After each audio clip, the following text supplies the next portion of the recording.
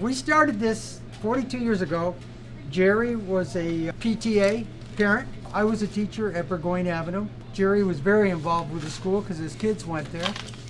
And it was more or less Jerry's idea, how can we help some needy kids? And he approached me and we came up with the idea of a walk. And Jerry, all the things that we do today, Jerry, before he retired from our organization, Jerry put in place. I call myself the road manager. Yes. I was a road manager, behind the scenes road manager.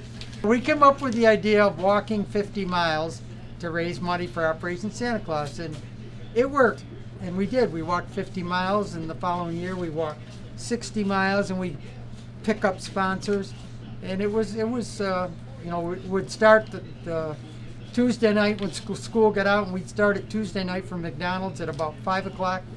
And it would go 24. McDonald's, Fort Edward. Yeah, it would go 24 hours to the next day to like 7 o'clock, all night, and we had, you know, people donating food to us. And Jerry was the road manager, and we did it for 50, 60, 70, and 80 miles. And then the year we were supposed to do 90 miles, I got hurt, which turned out to be the best thing for this whole organization, because we came up with other ideas. That's how we came up with the run to raise money. We had skate-a-thon. We've sold raffle tickets at the Christmas parade before. There's so many things that we've done to raise money. Had a huge, giant garage sale at the Glenfell Civic Center back in the late 50s, early 80s maybe, and we wrapped it was nickel and diming, and at that time I said, we got to find an easier way to make money. And we came up with, similar to what WGY does with the Christmas Wish program. So we started our Holiday Hope Chest, Kids Helping Kids, in each area of the area schools. And it just was one of the biggest fundraising efforts that we had. Close to $3 million having been raised in the history of Operation Santa Claus. It probably helps at least 75,000 kids over that period of time. So it's an amazing, amazing project to raise that kind of money and spend that kind of money. And that ends up being about $50 per child. So it's a great benefit to kids in the area. And this right here at Sam's Diner is our, is no question, is our second biggest fundraiser every year now. And I'll tell you what Operation Santa Claus has to do to benefit from that. Absolutely nothing. Pete Brock runs his own show, comes up with his own ideas, and I'm looking at that in the window. This year his goal is $22,000, and he comes up with something different every single year. He has the clientele that comes in here every year that he sees every single morning. My name is Peter Brock. I'm the owner-operator of Sam's Diner on Dix Avenue in Glens Falls, New York. We've been here for about 16 years. Sam's has been here for 66 years, so it's part of the community. I started 4 years ago with Operation Santa Claus. I'm on the radio station WCKM every morning, live, giving them my specials and my lunch specials and breakfast specials. And 4 years ago, I wanted to get involved in the Operation Santa Claus. I had already been donating as part of the charity auction that they do, breakfast for two once a month for a year, and that was fun and it was great, but it got me involved in their auction and their actual fundraising. I wanted to do something different. I didn't want to do the toys. That's the radio station's job. I wanted to give back to the community. So I decided to get involved in purchasing the coats, hat, and mittens for the children in their community. 4 years ago, we started out small. We raised about $1,700. The following year was close to $10,000. Then last year I had a lot more opportunity to put some more effort into it, so I had set myself a goal last year of $17,000, which we ended up raising $21,000 last year, and we outfitted 396 kids last year. It was very successful, very rewarding, and a lot of fun.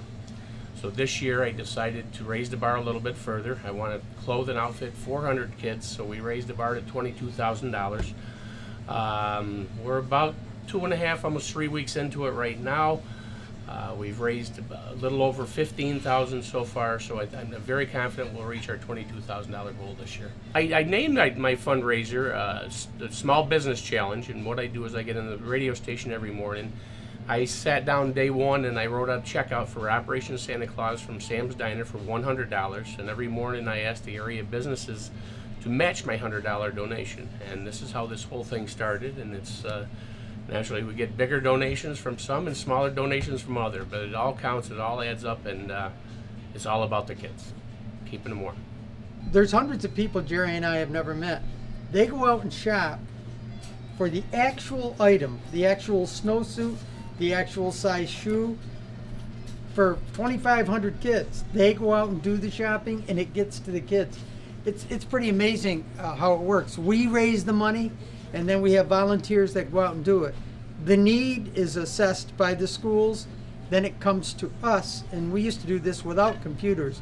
Now we have computers, of course, and we see if they're getting help from somewhere else, and so the Try to avoid the duplication. exactly, exactly, and it has to be the need has to be there. We've had applications that we've denied because you have to be, you have to really be in need. I'd say 30 some odd years ago was in the paper that the Sagamore was looking, taking applications, write a letter, who would be the neediest for a Christmas ball, and they were judging the letters. And ours got chosen. Jerry wrote the letter telling them what we do and what the need is, and the Sagamore chose us. And there was going to be a different organization each year. So we had our first Santa Claus ball 30 some odd years ago. And then the second year it went to someone else. And they weren't selling any tickets. And so they asked us if we'd come back. And we've been there ever since. So when we have this ball every year, Jerry Eichen is the one that put it in place, and it's still going. And it annually raises $30 to $35,000 each year. It's a great social event too. Yeah. It just draws a tremendous number of people from the area that are supportive of Operation Santa Claus, or they want a party at Christmas time. So it's well done. Some people buy tables of 10, and they would have their office party at the charity ball. Right. We've had wedding guests. We've had all sorts of different activities as a spin-off from the charity ball. One of my former students joined us last year. He used to help us when Jerry was with us on the run. He was a water boy, and it's Todd Monahan. Remember, I bring Todd every, and Todd is very computer literate. And Todd got us up and running this year for the first time.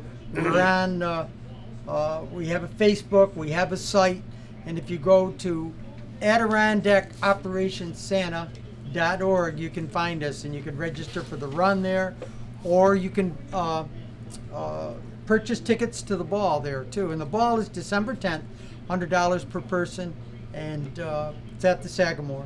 But we are on the computer now, thanks to Todd.